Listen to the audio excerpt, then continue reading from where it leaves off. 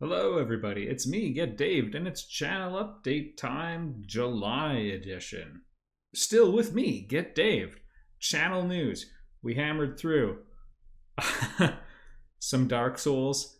I might be done that forever now, because I enjoyed my time playing Dark Souls, and I kind of got into the rhythm of the game and sort of figured out like the game people are playing. Because sometimes when you first pick one up, and especially with a more difficult one, maybe you're dying a bit more, and like you're not playing the game, you're learning it, which is quite different.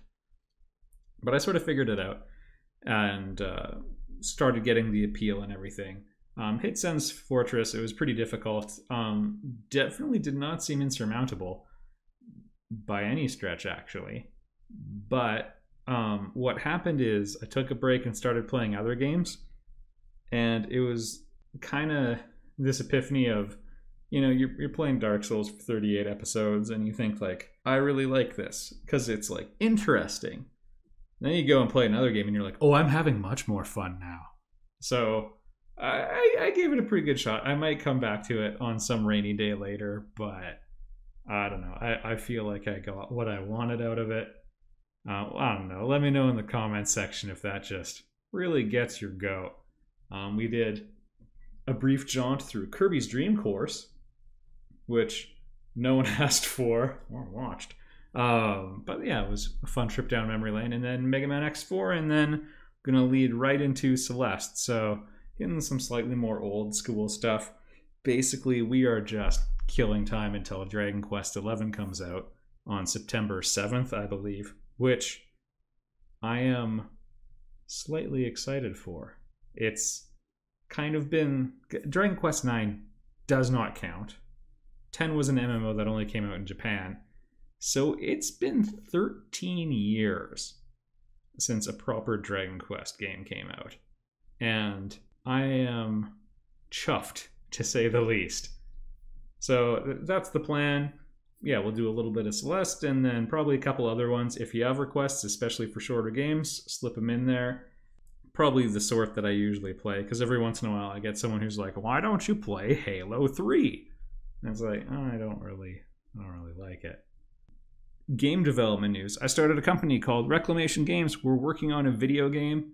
I think I said, I made like a commitment where I was like, I'm going to try, and I shared it. I was going to try to get the first biome level done and skinned, basically, last month. Because aside from that, it wasn't a super interesting sprint. I'll go through. We had some music recording, and then there's a ton. That was like easy piano solo stuff where you only need one musician, and it's easy to schedule and all that. The motherload is in August, but we'll talk about August in a bit. There was a little bit of that, and then the real emphasis was on a bunch of testing and development in the first biome, and I was going to try to get it done. I didn't quite succeed at that. One big factor was I made a small but significant design change fairly late in the month, possibly the last day. It might have been on the 31st. I decided I wanted to switch a high jump ability, because for platforming games, and Metroid has some platforming, and the game I'm working on has some platforming elements, because you need to be able to explore an environment that has width and height. It's two primary dimensions. The game's in 3D in terms of like the technical engine, but the perspective is largely locked on a 2D plane. So I wanted to change that. Originally, I was going to have high jumping, because you need to get that good platforming in early, and you need to have superhuman jumping to make it interesting, basically. Swap that out to a dash. And again, this is all very tentative, but that forced some level design changes. And yeah, I decided that fairly late in the game, by which I mean the month. Got to be careful with my slang in this situation. So that's why some things remain a little undone, but really good progress on the biome. And then a lot of other stuff is stuff that's important that I'm not really going to elaborate on. Like I have one task that I completed called Generalized Interaction Triggers. I had this programming construct called the interaction trigger, which only worked specifically, and I made a generalized version of it so it can be applied to many things. It's super important, but not sexy to talk about. What's much more interesting is the boatload of recording that's happening in August and the enemy design that's happening. I've had a couple enemies that I've made, but they've mostly existed for really debug purposes. Okay, one enemy called Mr. Sandbag, who Reyna basically just wails on, and we test out things like hit sound effects and box placement detection and that sort of thing.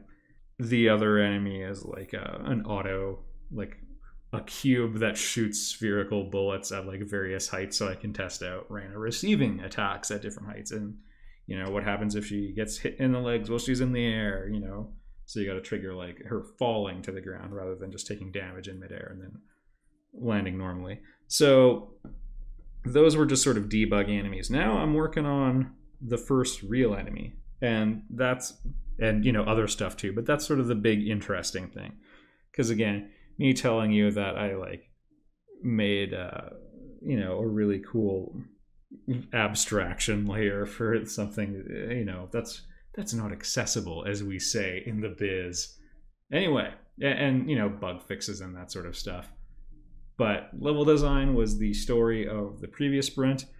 Again, I rarely get as far as I actually want to, partly because I stretch myself. I don't know. That's just how it works. But an 80% achievement is still really good. If you're shooting for the moon and you land in the stars, not too shabby. So that was the story of last month. This month, it's the story of enemies. Making enemies. I'll see if I have anything else interesting on the backlog. We'll load it really quickly. Yeah, some gameplay stuff. I know I say this all the time. I think I've mentioned this in like 4 or 5 other videos, but I am tweaking the movement and the combos one more time. Basically, I played Celeste, and anytime I play a video game and I think, hey, those controls are better, those feel better than my game, I modify my game to catch up with them. And I have previously said, like I use Mega Man X as an example a lot, where you have Mega Man X1, which has a very smooth dash. And if you do a dash jump, there's a smooth rhythm to it. And if you play like Mega Man X6, yeah, it's much more quantized, it's chunkier, and I would describe it as punchy, but it's not smooth. The way the sound effects change, the way the timing of all the inputs change, the way the animations are timed, and the way even just Mega Man moves, it's a little bit different.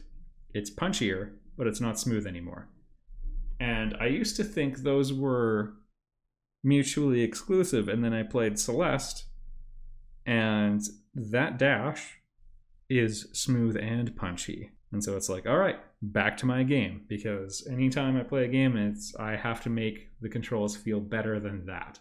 If you are interested in the creative project, the Let's Plays, or the game design going on the channel, and you want to support it, doing so on Patreon is a way to make it happen. There's other avenues too. If you do YouTube Red and just watch the videos, that does it. If you let the ads play, that just does it. If you just comment, like just be part of the community, that helps too. Anyway, those are the mechanisms of supporting the channel. Buy the game when it comes out. You can do that if you feel so inclined. There's no special reward. I don't gate any content. I don't believe in gating content on people just because they're poor. And thank you so much, everyone. Let me know if you have any tiny requests until Dragon Quest XI comes out. And thanks for watching. I'll see you all in the next Let's Play.